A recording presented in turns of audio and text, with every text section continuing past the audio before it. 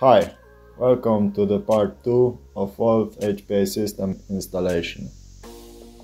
Okay, so next we will place the fire control unit inside the gearbox and screw it with a screw through this hole. And what we do, we must use plastic washers. They will be inside the accessory package, and because we must use a plastic washer in order to not damage any traces on fire control unit. Now we screw this screw onto the fire control unit.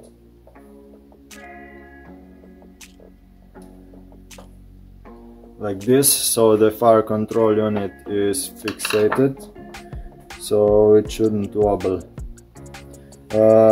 What we need to check is also if the screw doesn't protrude through the other side of gearbox, and right now it doesn't, so it's okay. Otherwise you need to shorten it.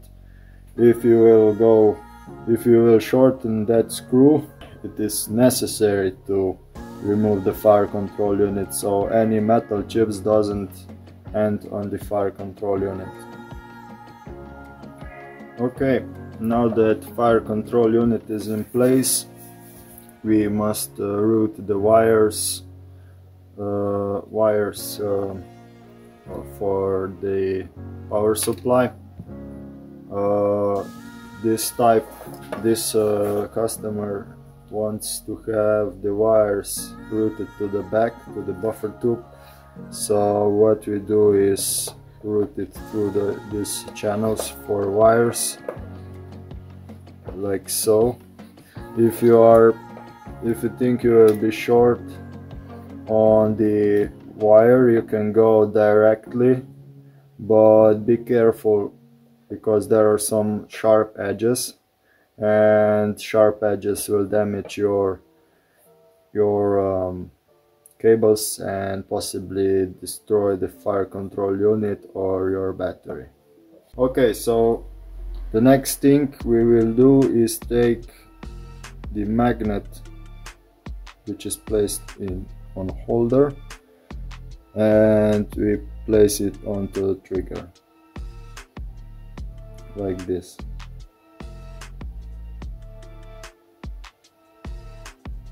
Okay, next thing, we check how well the magnet is aligned with the sensor. The Hall sensor is this component on the fire control unit.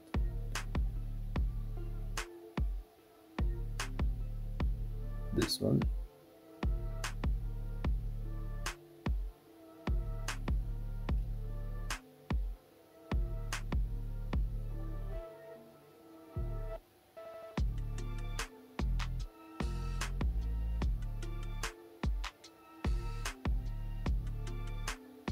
Okay, it seems very well aligned, but additional thing that we need to check is that the magnet or the holder doesn't touch the Hall sensor, because you shouldn't, when you pull it fully back, the trigger, the sensor shouldn't touch magnet, otherwise you will bend it and this will cause the sensor to fail. But this gearbox has this groove right here, so it restricts the movement of the trigger, so we can also check it with the other half. We can see that the magnet doesn't touch the Hall sensor.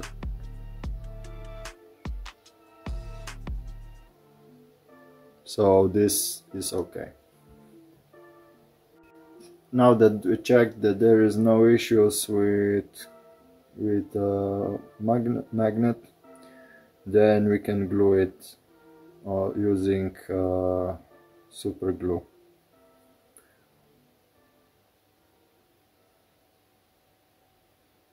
We just add few drops here and here, and that's it.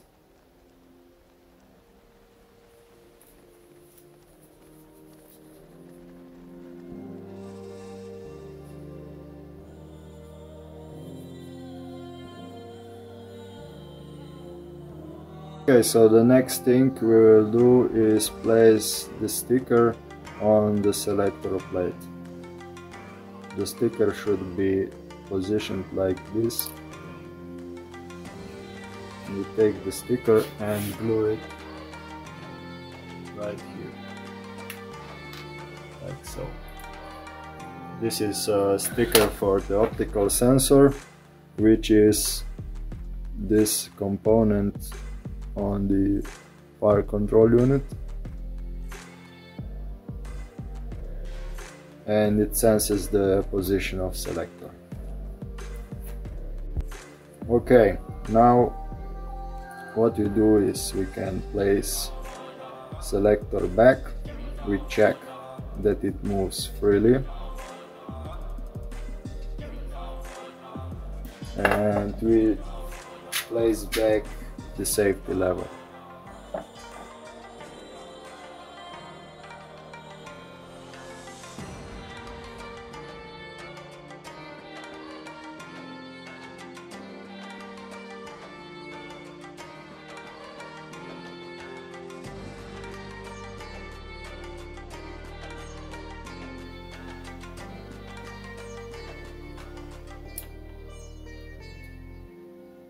We check if safety lever is released.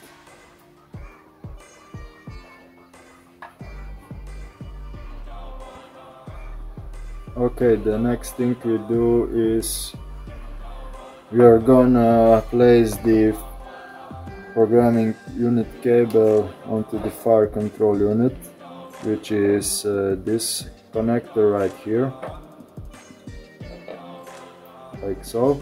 And we are gonna, you can either route it to the back side through this channel,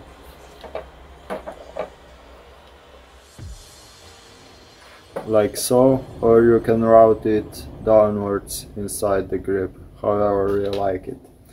What we'll do on this one, we will route it to the grip. We will go over this tower right here and clip it right next to the wires for the battery, like so. Why we're doing this is simply if we will accidentally pull the cable will be fixated by this radius and it will not put any strain on the connector. But what we can see right now here is that we are bending it over sharp corner. We can either ground the corner off, but since we have already installed in everything else, we will not do that. Therefore what we will do is take some tape and reinforce the cable right on that corner.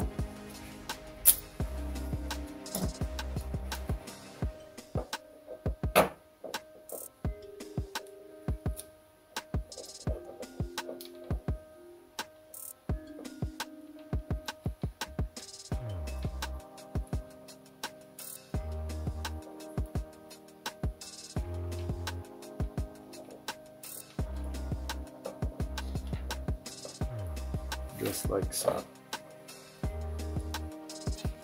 and we put everything back in place.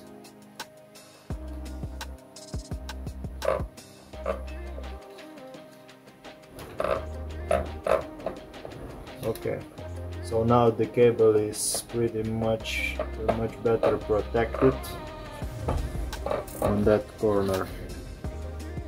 What you should be also careful of is screw length from the grip.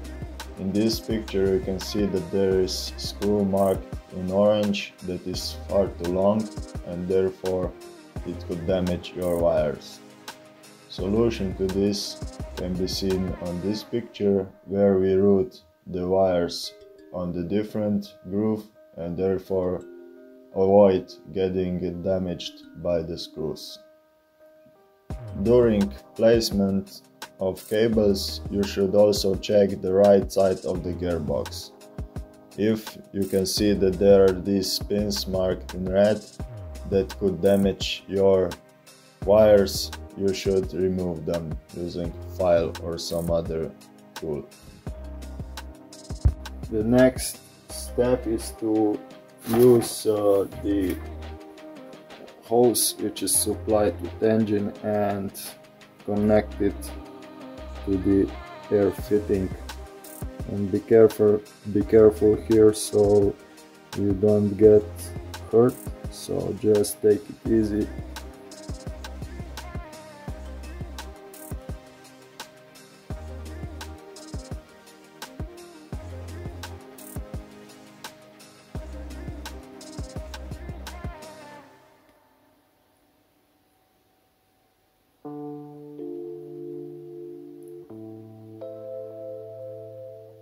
Like so, and to check if the hose is properly fitted on, you try to pull it down and it shouldn't come off, like so.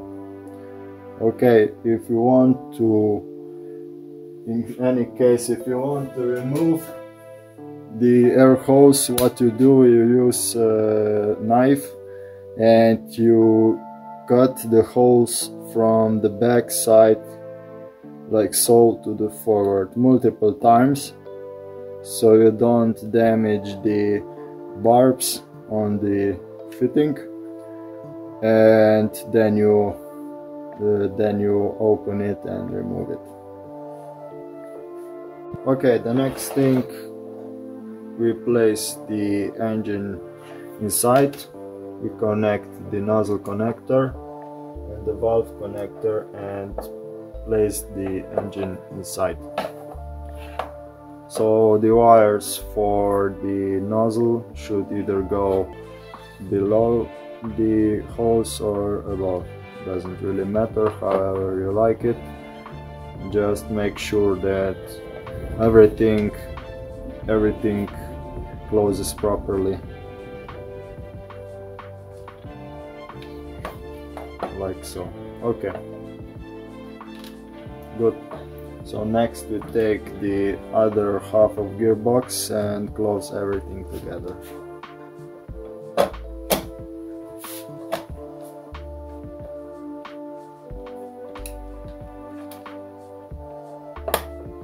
What we need to be especially careful is the cables, so the cables don't get clipped anywhere when we close the gearbox.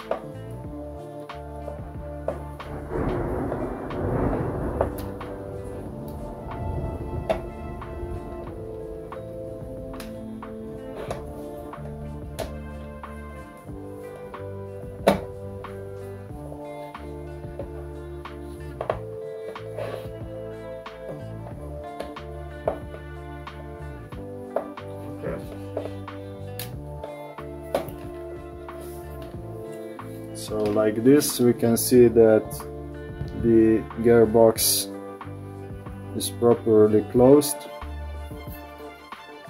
One thing I forgot to mention is we need to install this buffer tube nut, so it goes instead of spring guide, because in this case the buffer tube nut is a little bit too big. These fins are too big. We need to cut them down.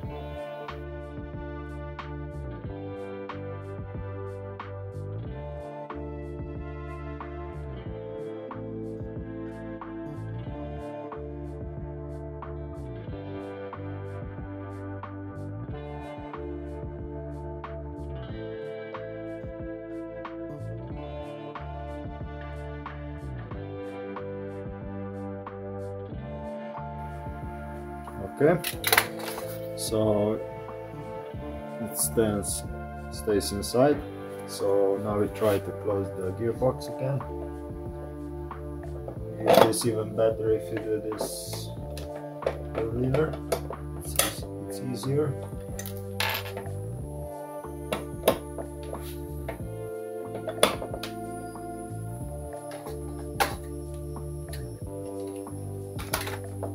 Okay, so yeah,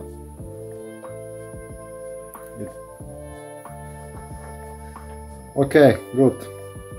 I forgot to show you how to do calibration when engine is installed in the gearbox. So now we will skip into the future to see how calibration is done when engine is inside the body, and the process is exactly the same.